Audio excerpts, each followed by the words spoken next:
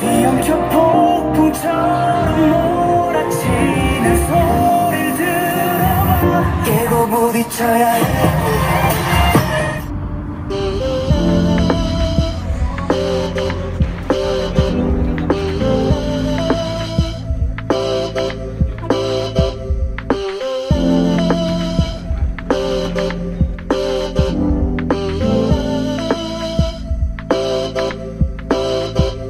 차가운 새벽 공기에 난 몰래 눈을 뜨네.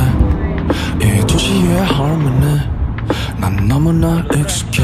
내 어린 날들은 아득하고 빌딩과 차들만 가득해도 이젠 여기가 나의 집인걸. 너왜 서울과 발음이 비슷한 걸까?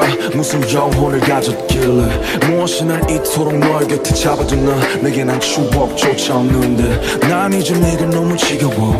너의 맨날 똑같은 잿빛 표정. 아니 나는 내가 두려워. 이미 너의 부가 돼버렸거든. 사랑과 미움이 같은 말이 난 I love you so.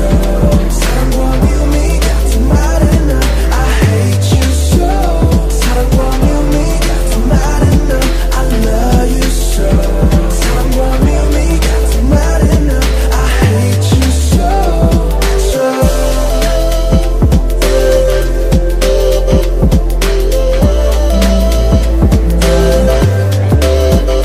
가만히 있어도 풍경이 바뀌는 버스와 비슷한 듯 조금씩 다른 빌딩. 역한 듯 아닌 듯한 삶의 향과 따뜻한 척하는 차가운 공원들.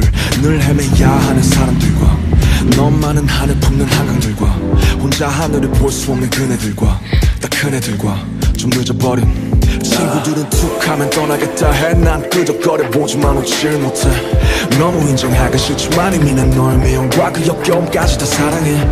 전기천의 비린내를 사랑해. 선유도의 쓸쓸함을 사랑해.